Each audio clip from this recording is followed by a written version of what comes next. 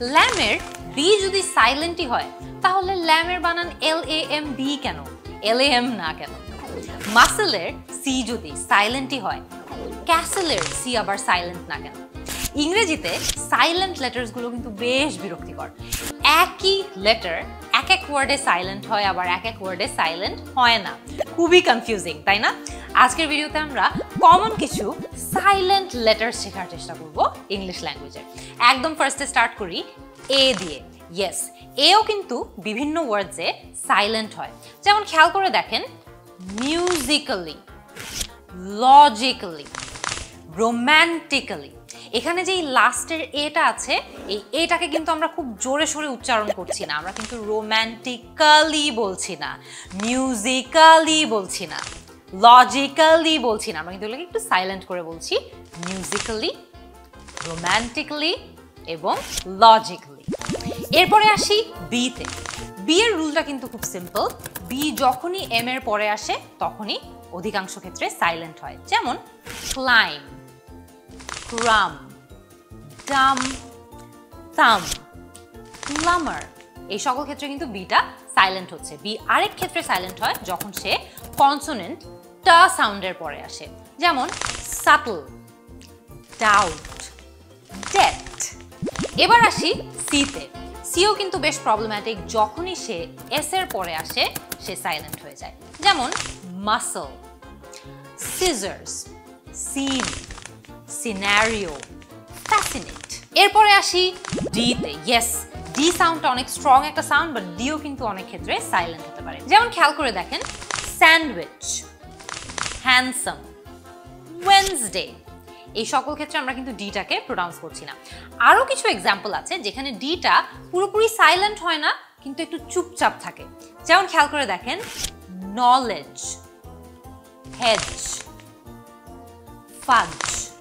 এই যে শব্দগুলো আছে এগুলোতে কিন্তু আমরা ডি এবং জি একত্র দেখছি, এবং এই ক্ষেত্রে এরকম যে ওয়ার্ডসগুলো আছে যেখানে ডি আর জি একসাথে থাকে সেখানে ডি এর সাউন্ডটা একটু সফট হয়ে যায়, যা সাউন্ড হয়ে যায়। এরপরে আসি ই এর আলোচনায়। ই নিয়ে কাহিনীটা কিন্তু একটু লম্বা। ই যখনই একটা শব্দের শেষে আসে ই কিন্তু সাইলেন্ট হয়। যেমন কেক, বেক, ফ্লু, হেস্ট, এই সকল ক্ষেত্রে খেয়াল করে দেখবেন ই কিন্তু সাইলেন্ট। আবার ই যখন একটা ওয়ার্ডের শেষে থাকে সে কিন্তু অনেক সময় ওই ওয়ার্ডে যদি আরেকটা ভাওয়েল সাউন্ড থেকে থাকে সেই ভাওয়েল সাউন্ডটাকে একটু চেঞ্জ করে দেয়। যেমন দেখেন, হিড, hide, hop, hope, seat, side. খেয়াল করে দেখছেন ই এর কাহিনী কিন্তু এখানেই শেষ নয়।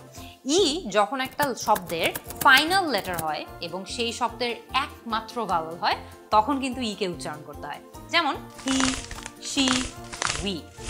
আবার এই একই ই যখন রেগুলার ভার্বসের পাস্ট টেন্সে আসে তখন কিন্তু অনেক সময় উচ্চারণ হয়, আবার অনেক সময় উচ্চারণ হয় না। খেয়াল করে দেখেন, ওয়ান্টের পাস্ট টেন্সটা কি? ওয়ান্টেড। এখানে কিন্তু আমরা ই কে উচ্চারণ করছি। আবার দেখেন, looked, asked, played, baked, wrapped, hooked, এই যে শব্দগুলো আছে এখানে কিন্তু আমরা ই কে উচ্চারণ করছি না। এই সকল শব্দগুলো কিন্তু রেগুলার ভার্বসের পাস্ট ফর্ম, কিন্তু এখানে ইটা উচ্চারিত হচ্ছে না। এরপরে আসি জিতে।